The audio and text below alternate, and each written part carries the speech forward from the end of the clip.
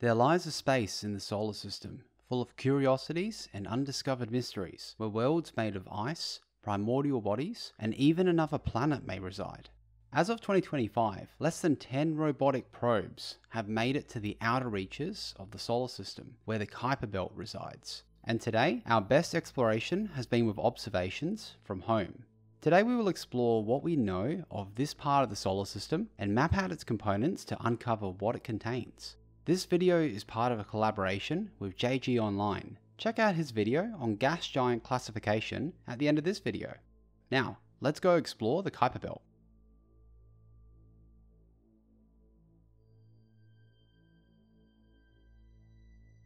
The Kuiper Belt at its simplest is a much larger version of the asteroid belt located beyond the orbit of Neptune. To give a scale of its size, the distance from the Sun to the Earth is defined as 1 astronomical unit, AU for short, or roughly 149 million kilometers. This belt is located between 30 to 50 AU from the Sun, which puts it further than any of the known planets in the solar system. Located here are dwarf planets, comets, space dust, icy bodies made up of frozen volatiles, and possibly many undiscovered and preserved remnants from the beginning of the solar system itself. So, what we have is a ring, or a donut-like structure that is an unfathomably far away part of the solar system, with frozen worlds and near eternal darkness. When you look at it this way, a question arises. Why would we want to go both study this region and attempt to travel there? Well, to answer that, there's a few things to consider. Being this far out in the solar system, everything is extremely well preserved, so much so that remnants from the formation of the solar system likely still reside here, which means we can get insights into what it was like at formation. It might even reveal some hints on what the composition of the solar nebula was like that existed before the solar system itself. On top of this, we are curious creatures by nature, and exploring new worlds and finding strange new objects is always a fascinating journey. So, if the Kuiper Belt is worth exploring, let's now get into classifying what it is made up of. Due to many factors, including its origins, size, and distance, the Kuiper Belt can be classified into distinct object categories. Let us go over a few of them now.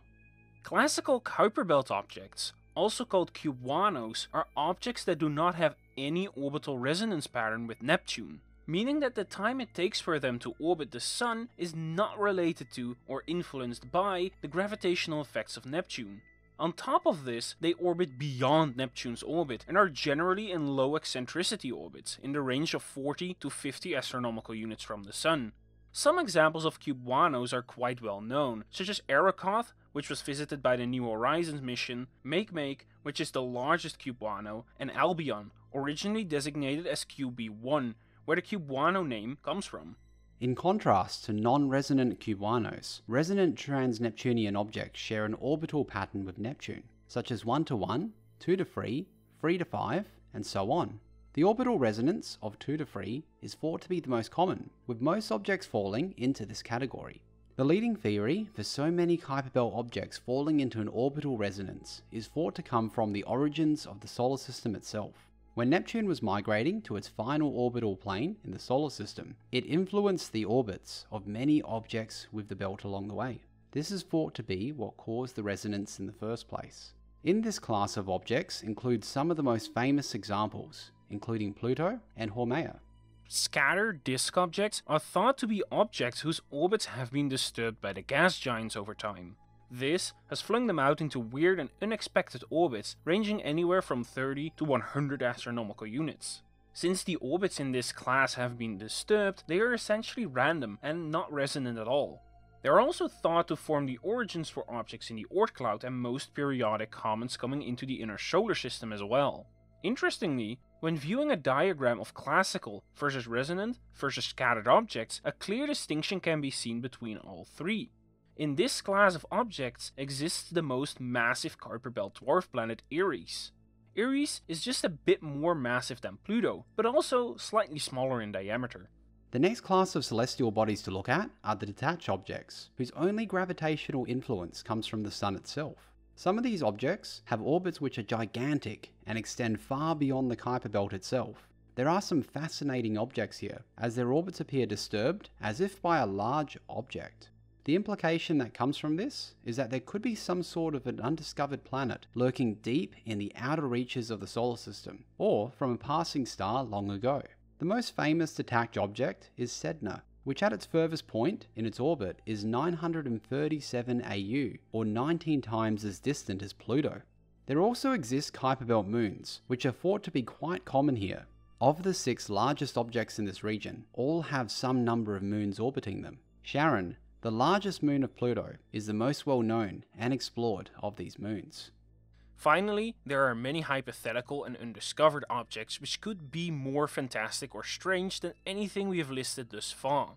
One of the most intriguing potential objects here is the possible existence of a 9th planet.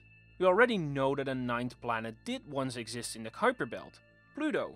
However, Pluto was relegated to dwarf planet status in 2006. This new 9th planet is predicted to exist roughly 400 to 800 astronomical units from the Sun, and could be roughly the same size as Neptune, meaning its discovery could come with extra moons, a ring system, or even more. The reason why scientists think it could exist is due to the weird disturbed orbits of many bodies in the Kuiper Belt, which could be explained by the existence of another planet. Another hypothetical object in this region is a second belt located beyond 50 astronomical units. Beyond this distance, the number of objects in the belt rapidly drops to 0, which implies this is the edge of it. However, an observation has come to light highlighting several objects beyond 60 astronomical units, which is suggesting either a continuation of the belt much further out than originally thought, or the existence of a second belt, either of which would greatly expand the size of our solar system. The Kuiper Belt could also have many visiting and captured interstellar objects. These hypothetical objects in the region would be areas of scientific interest to explore, as they would give us insights into the chemical composition of different solar systems. Exploration of the Kuiper Belt has already been conducted, with New Horizons visiting 2 objects in this region, Pluto and Arrokoth. To reach this far out into the solar system takes a long time. The New Horizons probe was launched in 2006, and despite it becoming one of the fastest ever man-made objects, it still took about 9 years to reach Pluto. The images it sent back of Pluto and Arrokoth were stunning, delivering new insights into the frozen dwarf planet and the planetesimal. Beyond New Horizons, future journeys to this area of the solar system have only been proposed so far. Some of these include a probe called Persephone, with a mission of traveling to Pluto to orbit the dwarf planet for 3 years, performing many science missions while over Pluto, including looking for a subsurface ocean on the dwarf planet, which could carry huge scientific implications if discovered. Then, after 3 years in orbit, it could continue further into the Kuiper Belt to look for more objects to explore along its trajectory. The aptly named Interstellar Probe is a proposed spacecraft with the furthest targets in mind. It would be designed by NASA and launched with the goal of characterizing interstellar space and the heliosphere of our solar system. It would also potentially have flyby targets within the Kuiper Belt, such as Orcus and its moon Vanth. This probe would be a much improved version of the Voyager probes, with next generation equipment and a lifespan of over 50 years. Finally, a set of 2 Chinese probes, called Shenzhou, would be launched to explore the heliosphere and the Kuiper Belt in the 2040s, with a flyby target of Quaoar as well for the first probe, which is a dwarf planet in the Kuiper Belt, which would reveal the first time the dwarf planet is explored in detail.